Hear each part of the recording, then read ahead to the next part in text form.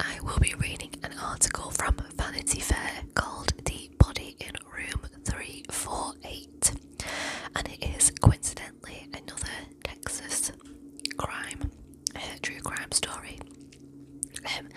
The article is by Mark Bowden and it was written in 2013. So, just my usual disclaimer, this video will mention themes of murder and other true crime aspects.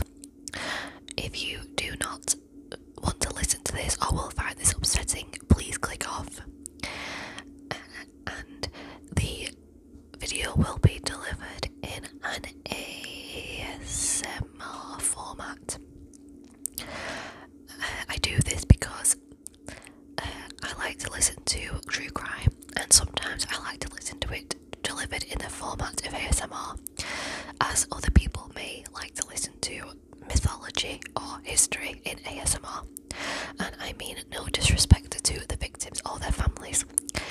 This week's true crime small YouTuber, it doesn't have to be a true crime, recommendation is Sami Sample ASMR, who again is another lovely person, and I know a lot of you recommended her to me as well, so I recommend her to anyone who hasn't heard of her yet, though I'm sure you all have. So, the body in room 348. The corpse at the Elegante Hotel, Stimming in Beaumont, Texas. Police, they could find no motive for the killing of popular oil and gas man Greg Flanagan, and no explanation for how he had received his strange internal injuries. Bent on tracking down his killer, Flanagan's widow Susie turned to private investigator Ken Brennan, the subject of a previous Vanity Fair story. Once again, as Mark Bowden reports, it was Brennan's sleuthing that cracked the case. Greg Flanagan travelled light and lived tidy. After so many years on the road, he would leave his rolling suitcase open on the floor of his hotel room and used it as a drawer. Dirty clothes went on the closet floor. Shirts he wanted to keep unwrinkled hung above. Toiletries were in the pockets of a cloth folding case that hooked onto a towel rack in the bathroom. At the end of the day, he would slide his worn brown leather shoes off and line them up by the suitcase, drop his faded jeans on the floor, and put on lightweight cotton pajama bottoms. Most evenings, he never left the room. He would crank up the air conditioner. He liked a cool room at night and sit on the bed, leaning back on two pillows propped against the headboard.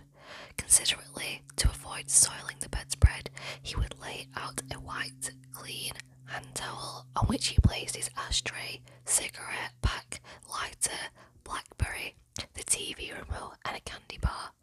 He smoked and broke off candy bits while watching TV. This was where Greg was on the evening of Wednesday, September 15th, 2010, in room 348 of the MCM Elegante Hotel in Beaumont, Texas, lounging, smoking, snacking on a Reese's Crispy Crunchy bar, sipping root beer and watching Iron Man 2. He missed the ending. Greg was accustomed to solitary nights. As a young man, he had worked as a chief engineer on ocean-going vessels. Sorry if you can hear that, it's cold today and my heating keeps kicking in. On ocean-going vessels, spending months at sea. In middle age, he had reinvented himself as a landman, a familiar occupation in South Texas.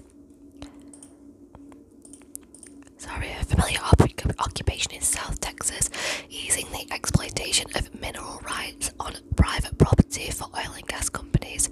Slender, with a close-cropped white beard and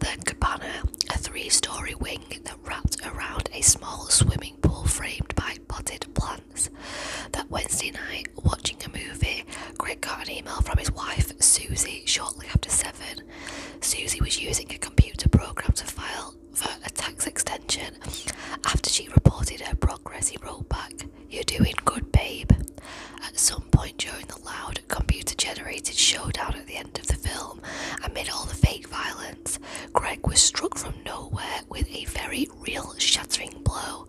A blow so violent it would blind a man with pain. He managed to get off the bed and move towards the door before he fell, legs splayed and face first. He was probably dead by the time his face hit the green rug. The following morning, Susie Flanagan called Greg's office.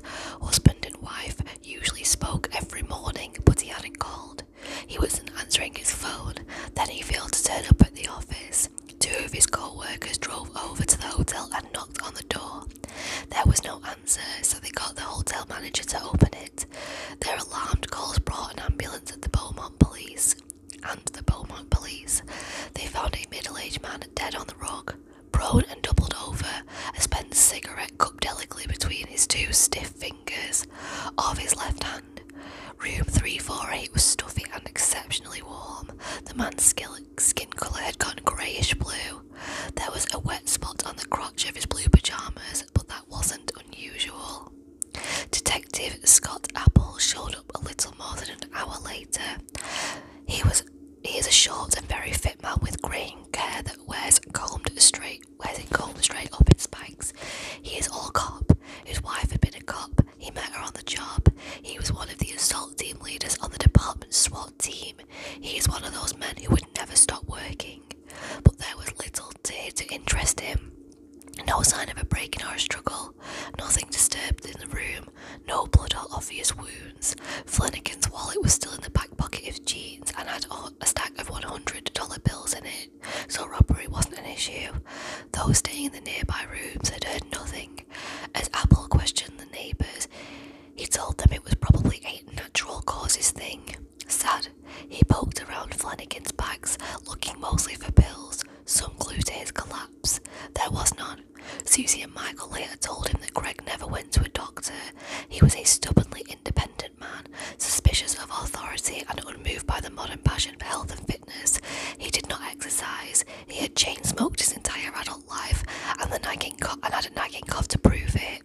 He neither drank nor ate to excess, but did both freely. It was easy to conclude that his choices had simply caught up with him. Susie was ready to believe it. She was shocked and grief-stricken, but she accepted that, for Greg, sudden death was a possibility. In fact, she took some solace in it. He had checked out on his own terms. Many times she had heard him remark upon hearing of someone dying suddenly, "Lucky bastard, that's how I want to go," and so he had. At the hotel, the police saw the death as routine. A photographer snapped the pictures to make a record of the scene, and a body was driven by a transport service to Jefferson County Medical Examiner for an autopsy. The only mystery here appeared to be medical, and it was likely a minor mystery at that. Dr. Tommy Brown had a time-tested method. It took him 45 minutes to conduct a post-mortem exam, inspecting a body inside and out, measuring and weighing organs, all the while describing what he found and noting the metrics that fleshed out of the official form. He was all business, crisp, efficient and confident. Brown was thin and bald on top and had a spray of unruly white hair on the sides that gave off a mad scientist vibe. He did everything fast. He talked fast. He was a local character, part of the legal landscape in Jefferson County, and a respected one.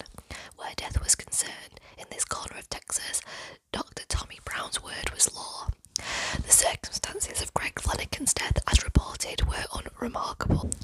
On the table before him was a 55-year-old Caucasian male who appeared to be in decent shape.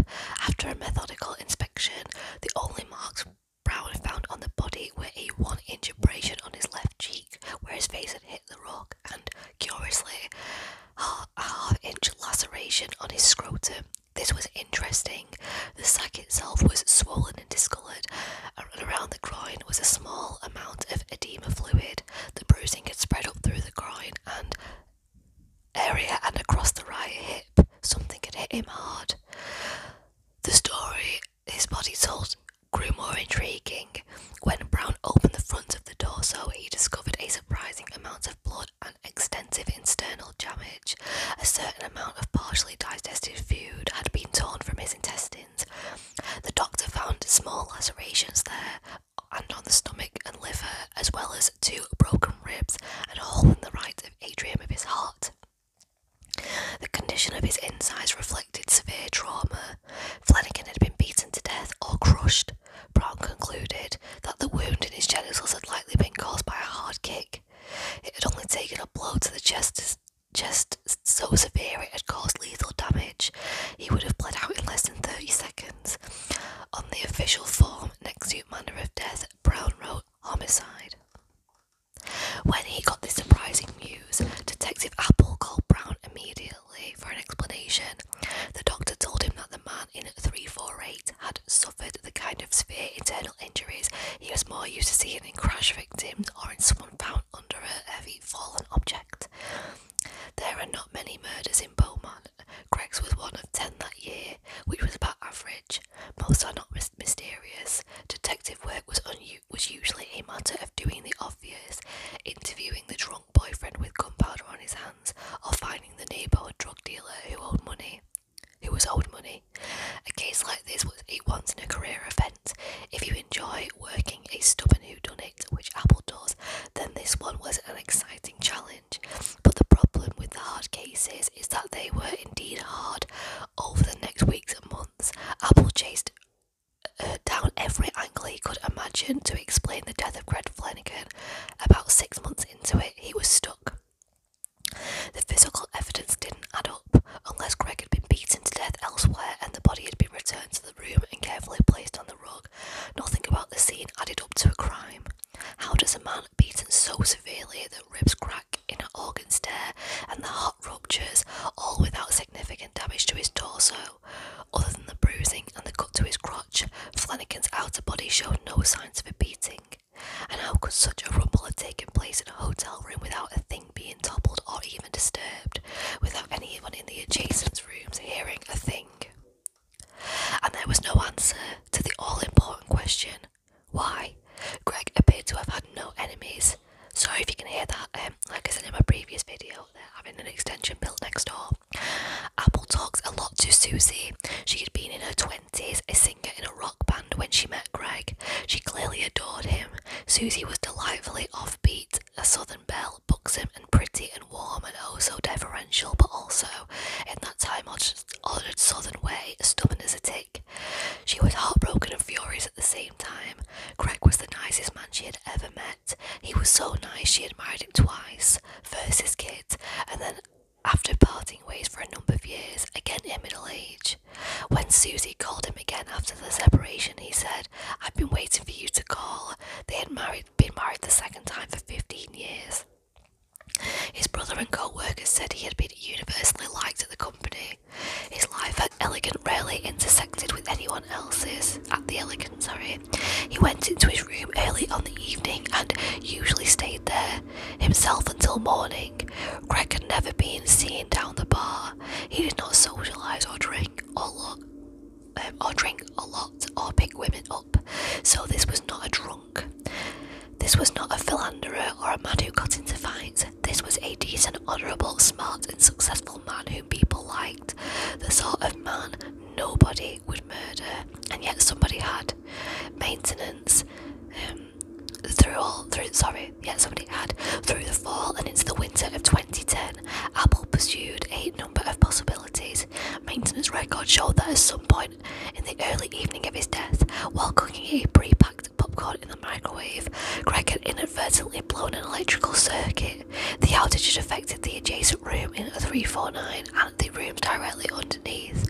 Greg had phoned the front desk to report the outage and confessed his role sheepishly to the man who had come up to reset the breaker. This led to 2 theories. The first involved sex. The elegant maintenance man happened to have a rap sheet as a sex offender.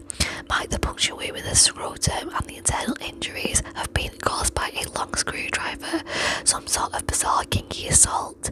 Apple spent a lot of time talking to the maintenance man and looking into his background, but this theory never advanced beyond wild suspicion. The second theory involved a group of union electricians, saying Elegant, a number of whom had been at the room next door, room 349, 349 on the night, staying at Elegant in room 349 next to Greg on the night that he died. They were in town for an extended stay, doing a job for an oil company. At night, they tended to assemble in one another's rooms to drink. What if some of them had been partying next door when the electricity went out? Might one or more of them have knocked on Greg's door, perhaps drunk and annoyed, exchanged words, and then assaulted him in the hallway? Could Greg, badly beaten, have returned to his room and then collapsed? Some of the electricians had been questioned on the day the body was found, but none of them had said they had any interaction with the man in room 348. 9 days after Greg's death, Apple and a colleague retired to the 3rd floor of the Cabana wing to question some of the men again. Apple was wearing a hidden video camera. The men they encountered were friendly and appropriately curious.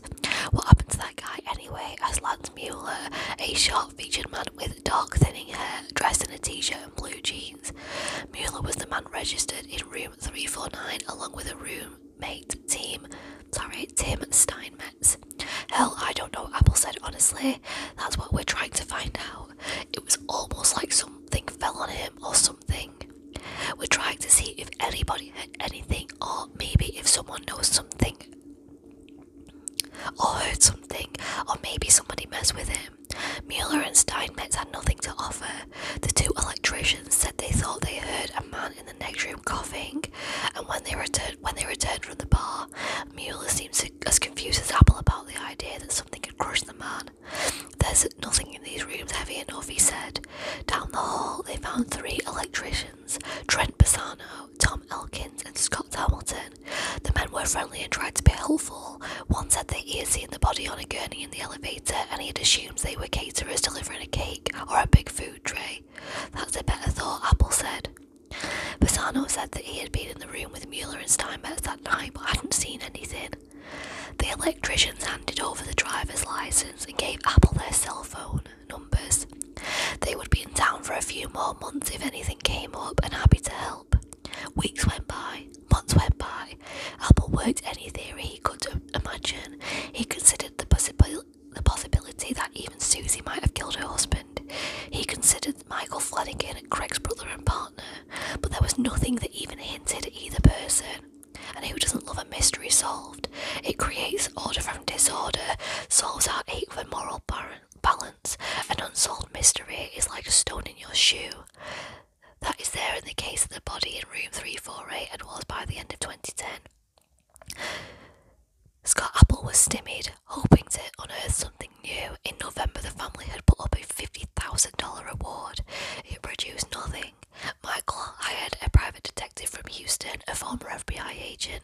Apple met with the man and reviewed the case, and that was the last he saw of him. The matter of Greg Flanagan was bound for cold files. It would just be another sad box of evidence and notes stored in the Jefferson County courthouse. Ken Brennan took Susie's call on the golf course. So this is a new chapter called A Fresh Pair of Eyes. She was surprised and said that he picked up the phone himself. Ken Brennan speaking. "Oh, my God, don't you have a secretary?" Susie asked. She was flustered. The detective had answered on the first ring. She could barely get the story out. Greg's death, the coroner's finding, the dead end. She asked her to send him some files and he'd take a look. She said that she had been feeling under the weather, but she had tried to pull some together, what she had, pronto, and send it off to him. "Well," said Brennan, "you need to fucking take care of yourself." Like everything Brennan says. This came in a thick New York accent. I won't attempt a thick New York accent. And a voice that sounds like it's strained through a cubic yard of gravel.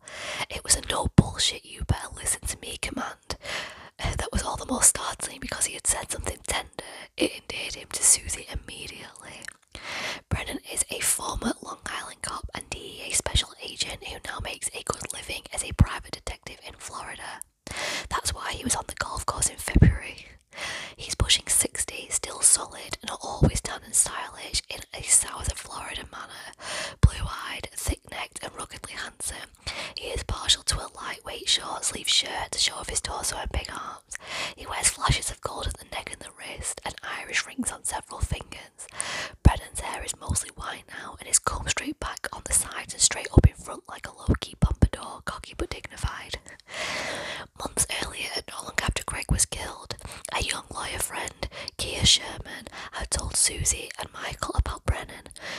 Showing Susie's frustration in the investigation, she had hit upon the strategy of filing a lawsuit against the hotel as a means of pursuing the probe privately. She had recently had an article by me, so by the writer of this, in this magazine, The Case of the Vanishing Blonde, in December 2010, detailing Brennan's remarkable success at resolving a 2005 cold case in Miami. Now, when the investigation seemed hopeless, Sherman brought it up again. If you want to do something, she urged Susie, you've got to call this guy, the one I told you about, and just find him. Brennan can be readily found on the internet as asked to make more cases that he can handle. People come to him with unsolved murders and disappearances. He takes these people seriously and handles them gently. When he reads a file, he is looking for a case that intrigues him, but also one where he thinks he might be able to accomplish something. I hate in the business of giving people false hope, he says. The Flanagan case appealed to him because of the mystery, but also because there were so many avenues to explore. Greg's family and co-workers, hotel guests, the maintenance man, to Detective none of these leads seemed fresh anymore. To Brennan, they all were new and potentially promising. He knew that a fresh pair of eyes was perhaps the most valuable thing he brought to an investigation. Brennan visited Lafayette in April. He worked Susie over first, asking her a lot of hard questions about their relationship, about Greg's faithfulness, about insurance arrangements, satisfying himself that the wife had no clear motive to have him killed. Let me ask you one more thing, said Brennan. Was there anything about the crime scene that didn't seem right to you, that seemed off? Susie told him that she was surprised that the room was so warm when Greg's co-workers entered it the following morning, as her husband liked to crank up the AC at night. When Brennan went home and made arrangements for a second trip to Beaumont, Apple had come out to a sports bar late to meet him. The two men ate and talked. Brennan told Apple that he always tells the cops he meets in his work, listen, I'm not a maverick. I don't go along doing things half-cooked. If I decide we're going to do this, then we're going to do it as a team. There's nothing I'm going to do that you're not going to know about, and there should be nothing that you're going to do that I don't know about. The one thing I won't do is fuck up your case. I've been doing this a long time, but I also know that you're a guy in charge here, so here's your case. Part of what was going on was Brennan checking out Apple. I don't work with somebody I don't like, he told me. He prides himself on being able to read people very quickly, and he liked the Beaumont detective. It was mutual. As Apple would put it later, Ken has good people skills. The following morning, Apple picked up Brennan and they visited the hotel room where Apple showed him the crime scene photos and the autopsy results and reviewed what he had done over the previous 7 months. Brennan heard him out and then announced, I think I know this guy. I know how this guy died. I think I know when he died. I think I know who killed him, and I think I know how we're going to catch him. Come on, said Apple. As in, come on. Hear me out. I'll tell you what I think, but first I gotta call the guy's wife. He called Susie's cell phone. Your husband, was he left or right-handed, he asked. He was right-handed. And when he smoked, did he smoke the cigarette in his left hand or his right hand? He always smoked it with his right hand. You sure? I'm positive. Brennan hung up and explained the conclusions to Apple. Susie had already told him how cold Greg kept his room. This helped fix the time of death. As Brennan saw it, the air conditioner had shut down in the evening with everything else when the circuit breaker blew. That time was known. Hotel records show the repairman left Greg alive well around 8:30 p.m. The movie resumed, and apparently Greg forgot to flip the AC back on. It would have taken a few minutes for the room to grow warm enough for him to notice, and by that time he was dead. That's why he has been found in a warm room. As Brennan put it, in September, it's hot as fuck in Beaumont in Texas. The cigarette scotched the notion that Greg had been beaten severely somewhere else, perhaps even just out in the hall, and then returned to 348. A hallway scenario might explain why nothing had been disturbed in the room, but the cigarette ruled that out. There's no way Greg's attackers returning to him would have added the fine touch of cupping one hand under his body and delicately placing a burning cigarette between his fingers. It was so unlikely, given the ruptured atrium, that Greg would have had time keeling over. More likely, Greg had lit his cigarette himself before whatever happened to him happened. If Greg was right-handed, why was the cigarette found in his left hand? As Brennan pieced it together, examining the state of the room, Greg had got on up from the bed and headed towards the door, shifting the cigarette from his left hand to his left hand in order to grab the door handle with his right. It was hard to see this making sense, but Brennan had learned to be patient. It was a mistake to let what you do know not race out of your head. Sorry, this is a bit of a complicated sentence. It was a mistake to let what you do not know race out ahead of what you do. Crime was a puzzle. If there was even one small piece that did not fit, the puzzle was incomplete. So he was willing to follow the evidence and unlikely directions, even when the conclusions it suggested were absurd. Greg could not have been beaten to death in his room, the evidence suggested, and yet he had died there. And he had died quickly after sustaining wounds. Somehow, that's what had happened. He didn't know yet how it had happened, but he was convinced that Greg had been quietly minding his own business just minutes, even seconds before he was killed.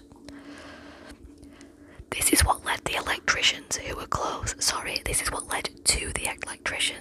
close. Their room had been partly blacked out by the blown circuit at the same time Greg's had been. So, all of the scenarios Apple had considered, this was the one that made most sense.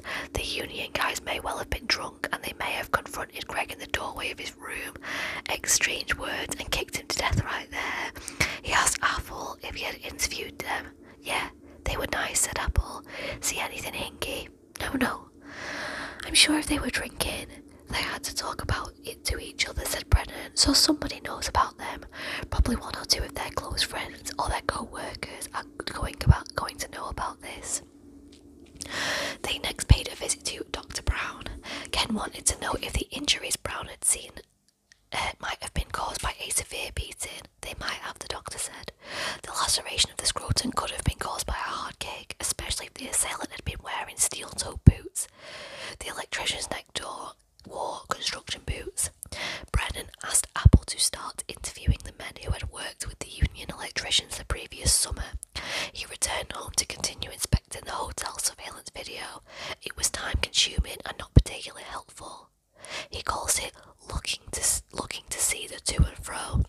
The cameras showed Greg coming in from work that evening. They showed several of the electricians making trips to their vehicles in the parking lot, but there was nothing obviously suspicious. When Brennan returned to Beaumont in late May, he and Apple went to see some of the co-workers who had not yet been interviewed. By this time, the union electricians had been gone for 7 months. Apple's efforts with the co-workers had uncovered nothing, but Brennan was convinced it was worthwhile. Human nature being what it was, if any of the electricians knew something about Greg's death, word would have spread.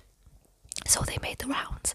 Yes, most of the men had heard about the man who died in the Elegant Hotel. What a shame. Did any of them know what had happened to him?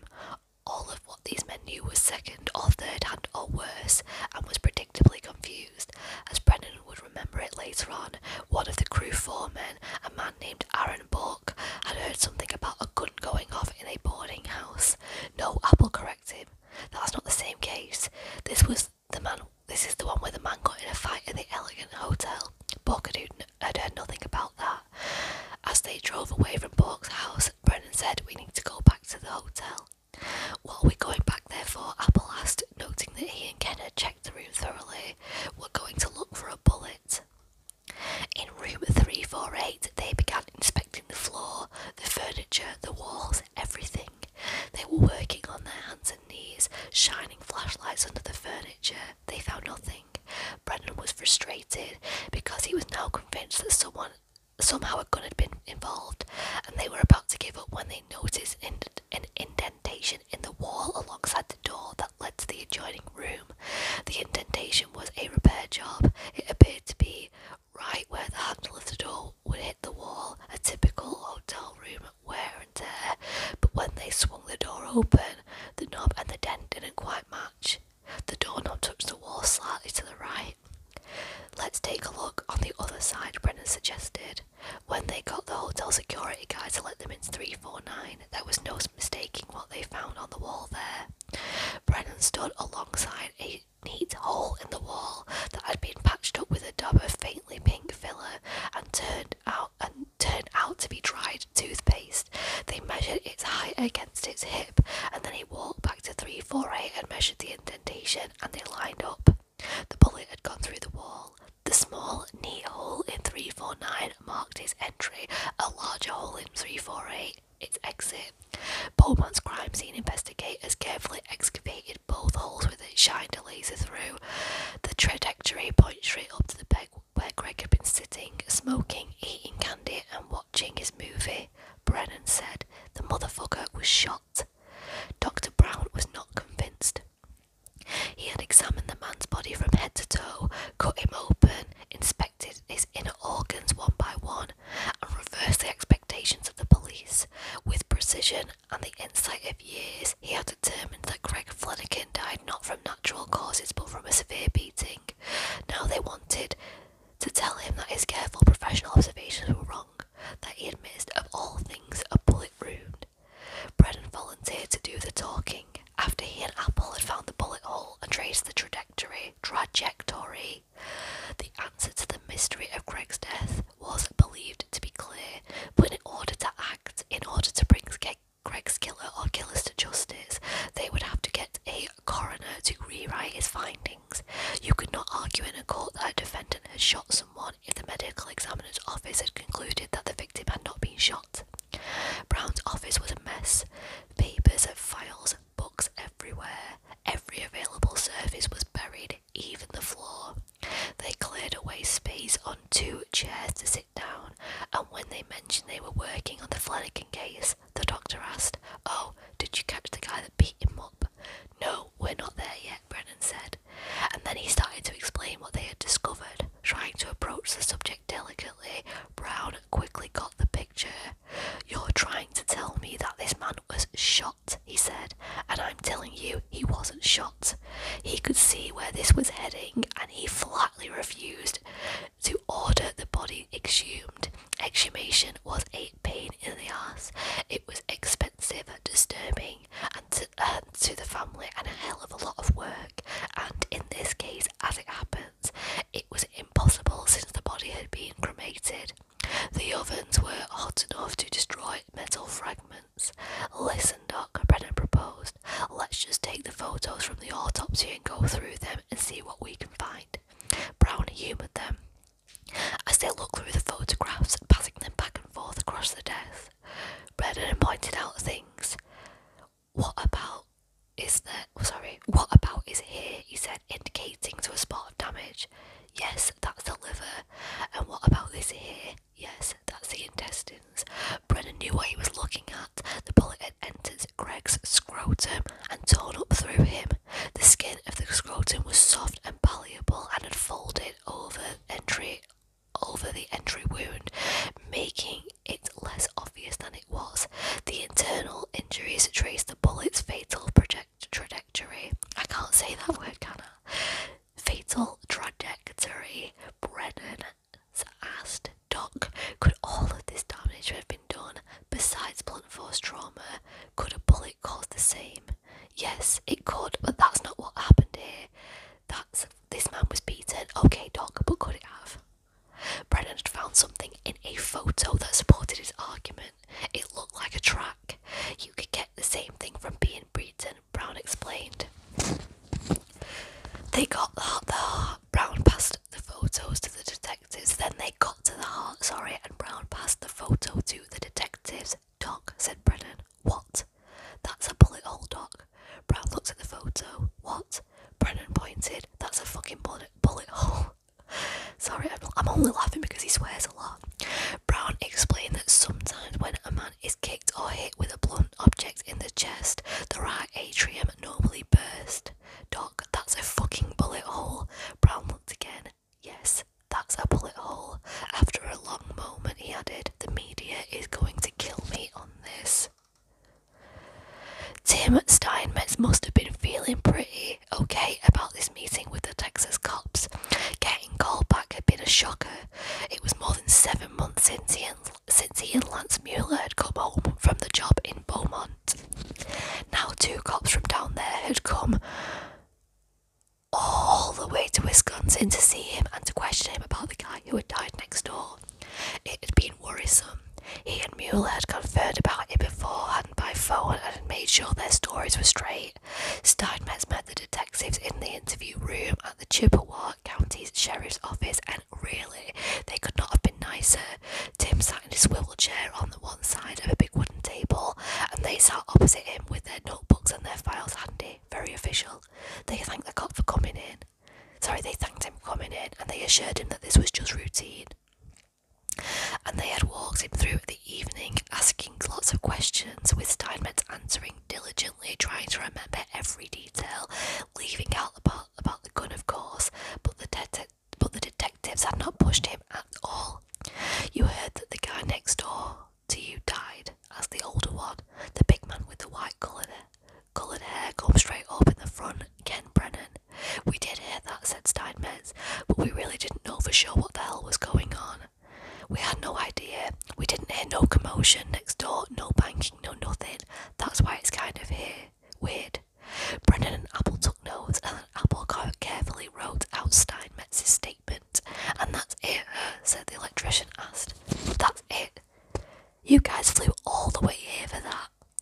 Brennan asked Steinmetz to go through the statement and read it aloud and make any corrections he wanted. Steinmetz noticed that Apple had put down that he was an apprentice, so he changed that to journeyman. A few other little things. He initialed all the places where he had made a change, and then he brought a local cop to notarise the statement right there in front of him. So Steinmetz was feeling pretty good when he stood up. "Is that it?" he asked. "Hang on a second," said Brennan. His tone was different now, harsh. "It was you. It was until you signed that statement, and now you've got a problem." "Okay," said Steinmetz, startled. He sat down again. "Now tell us what really happened," Brennan said. "Because we know what happened. Because we know you're going to jail with him. Do you want to go to jail with Lance?" "Why am I going to jail with Lance?" "You made a false police report, that's why." "Tim, we know what happened," Apple said more gently. "We know everything that happened down there, and I realise you were trying to be noble and protect a friend, but you're about to get your whole family in a bind, and it's not worth it. It's not worth it. So just tell us what happened," Brennan said. Out came the whole story, corroborated later that same day, June 1st, 2011, in an interview with Trent Pisano, who had been in 349 with them. Between the two accounts, the following scenario emerged. They had been drinking beer.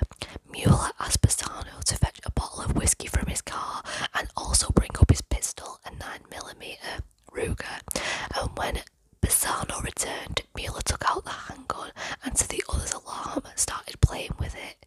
He pointed it at Steinmetz, who dropped to the floor and cursed at him, and then he was pointing it in Pisano's direction at the foot of the bed when it went off. Pisano thought for a second that he had been hit, and then he turned to see a hole in the wall behind him. Mueller freaked out, they both said. Mueller bundled up the gun and took it back down to the car. When he returned, Pisano was left for his own room, disgusted. Mueller and Steinmetz went downstairs to the bar. Steinmetz said they had not known for sure there was anyone staying in the room next door until they remembered they had heard someone coughing very late, after midnight, when they came back from the bar. He held nothing back. Steinmetz's second statement, the truthful one, laid out the whole thing. It was good to get it off his chest. When he and Mueller had seen the police at room 348 the next morning, and they had seen the gurney, they were disturbed, he told Brennan. "I thought he had killed that guy." The only detail that didn't fit was this business of hearing a cough behind the closed door of room 348 when the two returned from the bar. For several reasons, neither Brennan nor Apple was inclined to place much weight on it. If it was true, then Craig had survived. The gunshot far longer than the coroner believed possible, but it did not alter the cause of death. If anything, it made the electrician's failure to check on him or call for help all the more egregious. More likely, it was that they had heard Craig coughing in the room the previous evening. They had been in the room next to him that night too, and they were drunk. Fixing the cough late on the night Craig died was the only shred of their story that contradicted the detective's reconstruction, and they clung to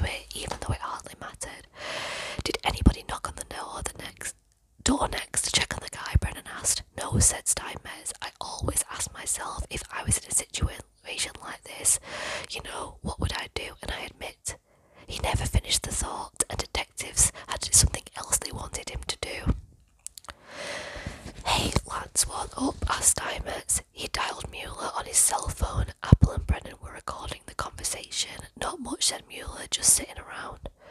Well, I just got back from down there. How did it go?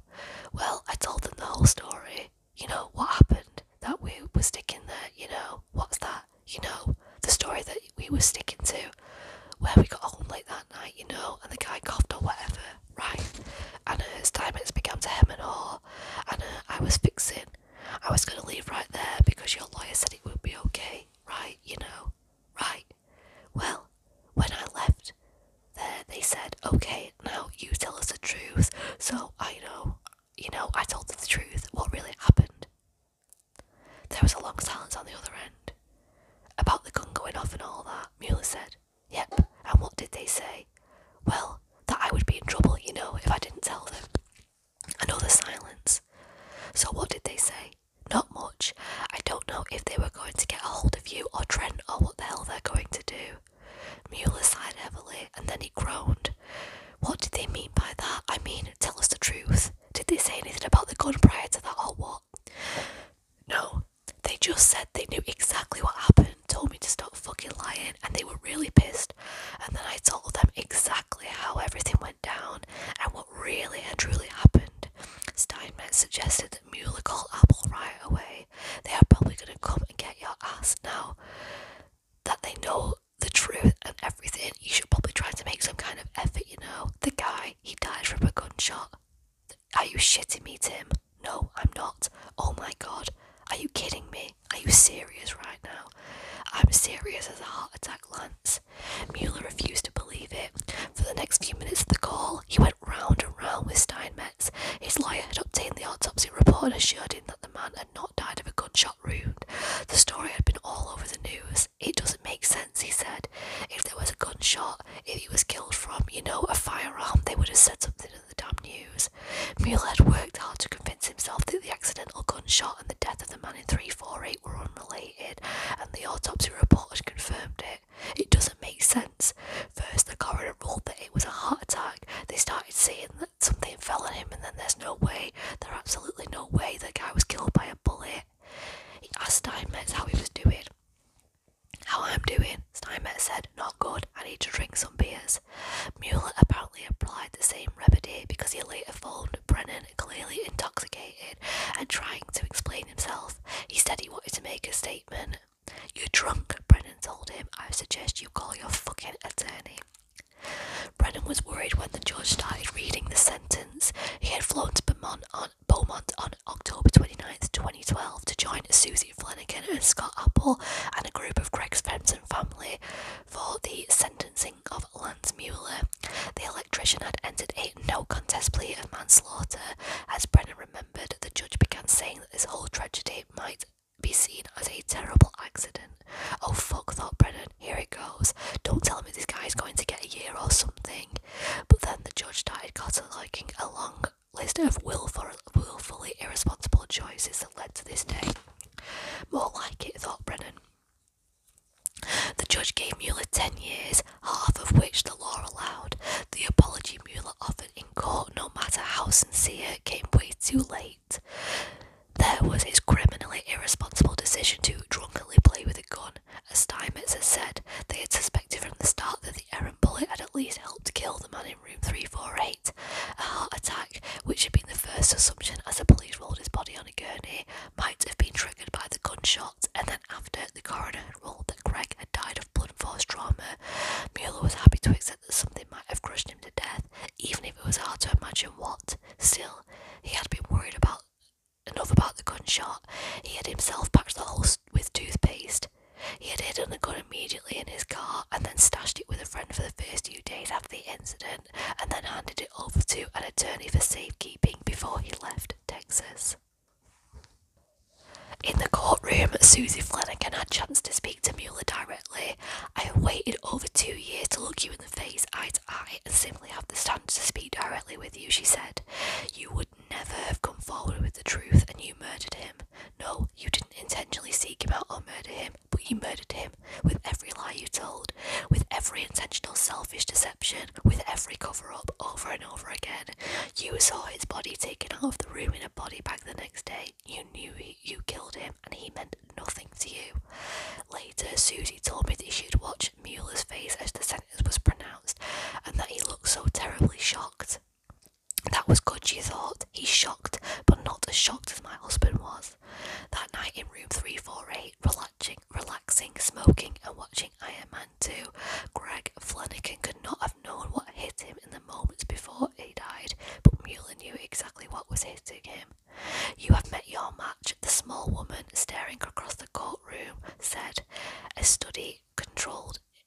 in a study controlled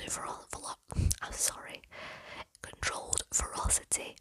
I would have spent the rest of my life tracking you down, and I found you, Greg's murderer. I brought you to justice.